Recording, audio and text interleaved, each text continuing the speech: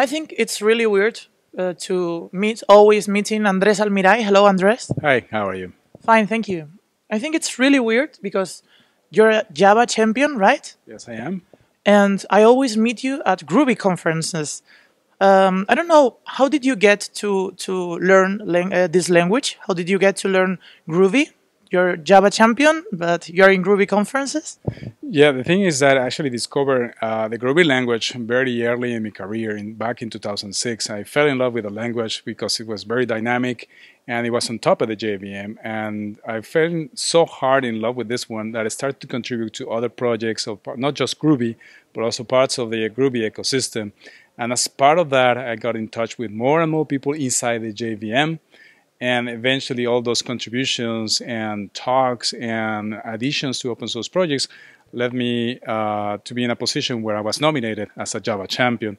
So I became Java champion thanks to Groovy, thanks to knowing all those things on the people and the community and the projects.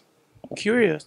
Yes, exactly. And I'm very happy because some people have been saying that Java champions are not exactly just the language. It's actually the whole Java ecosystem is the JVM, and Groovy is a very important of such community. Mm-hmm. You're taking part in an open discussion tomorrow, right? Or the day after? That's correct. Yeah, and this open discussion title name, it's Future of Groovy. I don't know. What do you think about? I don't know. What's your perspective of it? What do you think would be nice to be the future of Groovy? Well, there are two things that now there are actually two things that people are asking what's going to happen with Groovy. The first one was when Pivotal decided to let go of the Groovy and Grails teams, and then everybody went to their own places, and Groovy joined the Apache Foundation. So there was a little bit of hesitance and confusion what's going to happen with the future of the language. We're happy to say that Groovy is stronger than ever. We got more members in the community, we got more pushes, we got more contributions from outside people, not just the core team.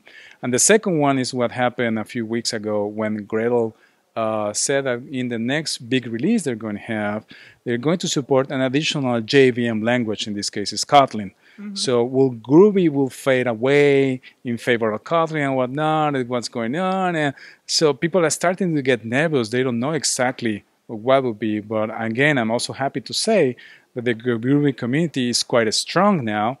So that if to be the case that one big project such as Gradle decides to take a different route and maybe Groovy no longer becomes the primary language, well, it's still going to be there, and people are going to still learning the language and use it in many other environments.